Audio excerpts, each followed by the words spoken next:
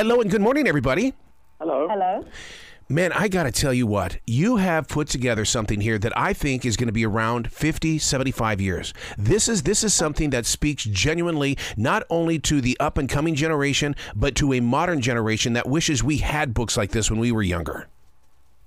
Oh, thank you. Thank you so much. That's great to hear. Very good. Where does it come from? Because I mean, did you live it? I mean, did you go to a coffee shop or a tea shop and just sit there and go, this is it. We got to put this into the storyline. Well, I mean, kind of a long story. Heartstopper actually originated as a kind of spin-off from one of my books that I wrote before Heartstopper. Nick and Charlie were characters in my very first book, which is called Solitaire. But in that book, they're just side characters. You don't really learn a lot about them. So when I finished writing that book, I was like, I love these characters so much, and I want to know what their story is. And so that became Heartstopper, and it's just grown from there. Patrick, how do you keep it so natural, like it's authentic, like it's something that's really happening in our everyday lives?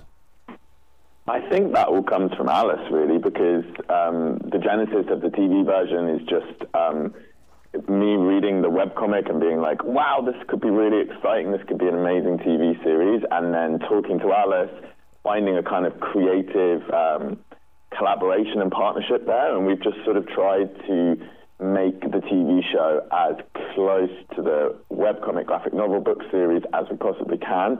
And I think to speak to the naturalness that you mentioned, that is what is so inherent in your drawings. The boys are so easy with each other, and the intimacy that Alice puts on the page is what we wanted to capture on screen.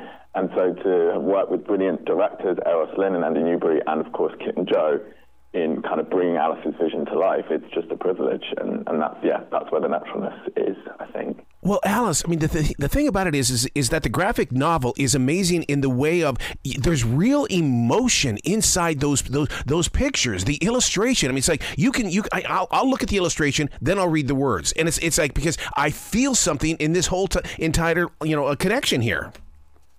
I'm so sorry. I can't hear you. I don't know if it's something on our end. If anyone can help.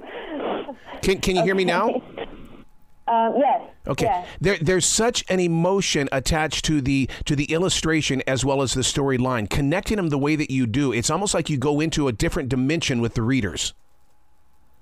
Yeah. I mean, that's one of the things that I love to draw the most is expressions and little gestures between characters and body language. My favorite thing to draw is people and people's emotions, and so that's kind of how I create Heartstopper and how I write and draw these relationships and big feelings that are so sort of central to the story of Heartstopper. It's just what I love to write stories about. You know, what's really interesting, Patrick, is the fact that I speak with so many different authors that dream of getting shows, displayed on things like such as Netflix or even TV shows. The thing is that you're part of this journey. I mean, you're part of this legacy. I mean, it's fantastic. It's a privilege, and getting to work on the show with Alice is just such a joy.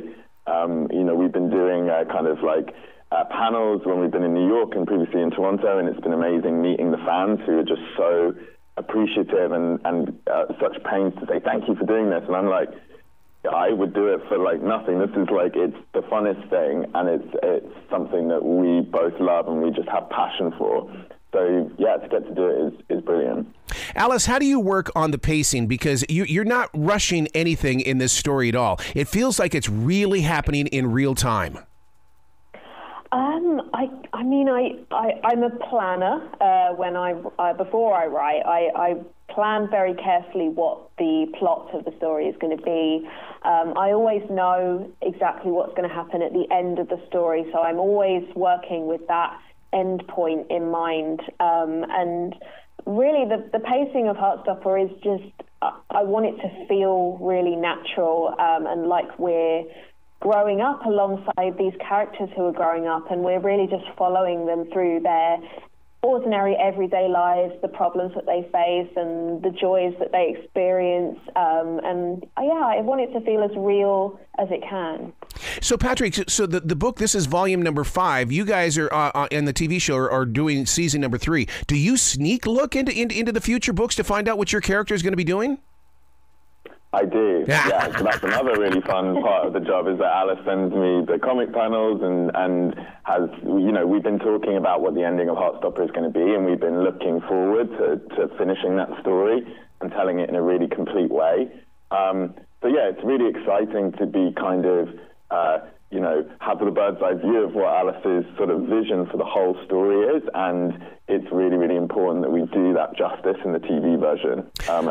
People seem to be loving season 3, so I think, touch wood, so far we're doing all right. Mm-hmm. Alice, he said the ending. Come on, as readers and viewers, we don't want to see an ending, but then again, it's on Netflix, we can start it all over again, but still, we don't want to see the story end. Oh, yeah, well, I mean, all stories have to end eventually. It's a very bittersweet feeling. Like, obviously, I'm very, very sad to be eventually saying goodbye to Heartstopper, because I love this story and I love these characters. But at the same time, I want it to end on a high. I would never want to drag it on forever and ever. That's no good for any story, I don't think. So, yeah, I'm sad, but I'm also really excited about bringing the story to a close and creating the most beautiful ending that I can. Patrick, one of the things that we have these days, we have giant flat screen TVs in our living rooms. But the thing is, though, is that I would like to see a few of these episodes up on a big screen in a movie theater, so I can really get that movie theater, kind of a vibe that a story like this can bring out. Have you seen it on a big screen? We have watched it on a big screen, yeah. We've seen it in Toronto, and we saw it in New York, and we've actually seen it in London as well. So we've been doing a bit of a tour and seeing it up on these beautiful big cinema screens. It's amazing, and I think that's one of the things I'm really proud of, is the artistry behind the show. It makes it look very cinematic, and so, the story is, you might say it's a small story because it's just about teenagers doing everyday things, but actually the emotional scale of it is massive, and I think that's reflected in how all the brilliant craft people who've come together to make the show have made it look. And when you see it on a big screen, you're like, wow, this is like cinematic vibes. So, yeah. But it's more than just a story about teenagers, because one of the things that you do, Alice, is that you showcase love, friendship, loyalty. These are all things that we need to teach our young teens and younger adults, but you're doing it in a way that's through the pages of a book and through a TV show. Yeah, I mean, I think Heartstopper is kind of naturally a little bit educational. Like, just because of the tone of the story, it has this optimistic, it tells you that things are going to be okay, and it shows you how.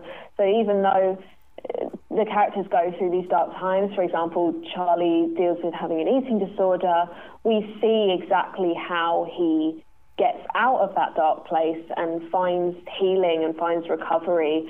And hopefully that is helpful to young people, especially who really need that in the books that they're reading, and they need that information. So, yeah, hopefully it is a little bit helpful in some way. Patrick, I would love to see the studies on people who have watched Heartstoppers on their smartphones or in the privacy of their bedrooms, and it's teaching them to be more open with their emotions. And so when they go to school or they go to their jobs, they're a little bit more open because you guys say it's okay to be you.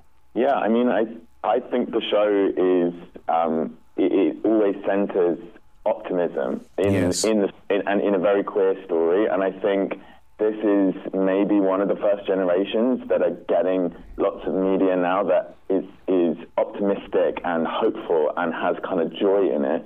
And as Alice says, we don't shy away from the tough storylines. Those things exist in the world and we tackle them, but I think we do it in a way that says, you can get through this, and open communication is the key, and doing things in your own way. There's no one defined way to be a queer person. There's no one defined queer identity.